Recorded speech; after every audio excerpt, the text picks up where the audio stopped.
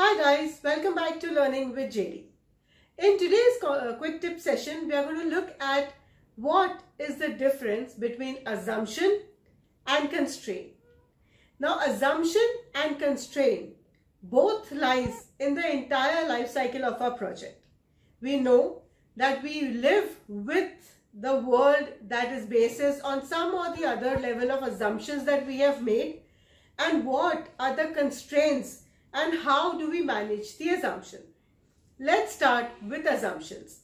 What do you mean and what do you understand by the word assume or assumption? And let's see what is the difference. Assumption is something that you have created. You don't know whether that will happen or it will not happen. Nobody can be 100% sure. Nobody can 100% tell that whatever you have assumed, will that occur or not occur. Let's take an example. For example, from your project perspective, you have a very important review after 4 days. Okay? Now that's a task for you, right? Now what are you assuming around that? The data may not be ready, or the data may be ready, but you are not ready with your presentation that you need to give to the management.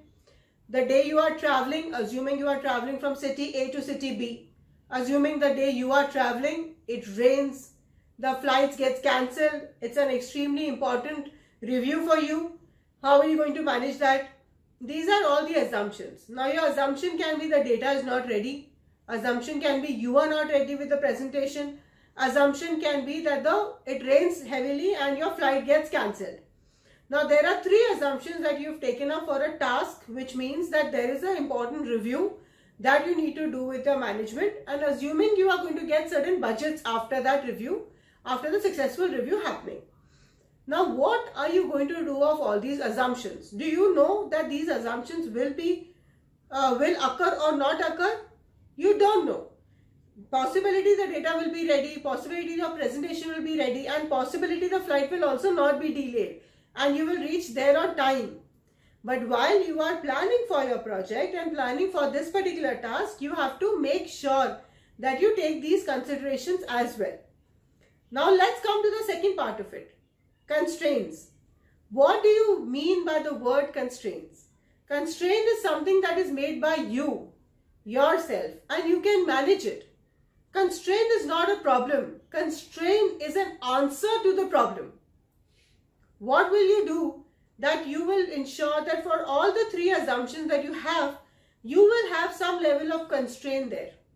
A, you know that if you are worried that your data will not be ready, you will ensure that you will tell your team members that for the data which needs to be presented after 4 days, the data should be ready in next 2 days, so that you have a buffer. That is a constraint.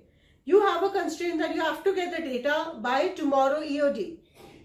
The second thing in terms of the presentation that you have to prepare, what you will do is that you will try to prepare the presentation and finish it a day prior to your presentation that you need to give to the management. You will not keep it till the last moment. You will not keep it to the last day. That's the constraint that you will build for yourself.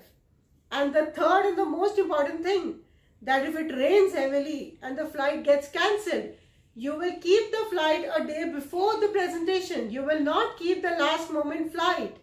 You know that it depending upon the previous experiences, depending on about the weather forecast, the season, everything, you know that at this point of time, usually the flights get delayed or cancelled. You will not have the last flight to catch for that meeting. You will ensure that you will book your tickets for a flight before that. So that is the constraint that you are creating for yourself. You know that you can manage it well and you keep it within your boundaries. So that is the basic difference between assumption and constraints. So guys, that is it from my end for today's session. I hope you like it. Ensure that you always document all your assumptions and constraints. Do like the video, subscribe to my channel, share it, drop me a comment if you have any queries, and I'll surely come back to you. Till then, keep studying, keep learning. All the best.